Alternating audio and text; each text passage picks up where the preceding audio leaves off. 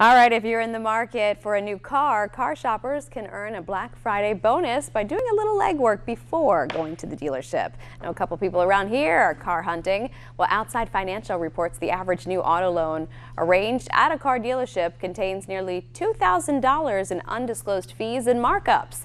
That's an 8% increase since September of 2018.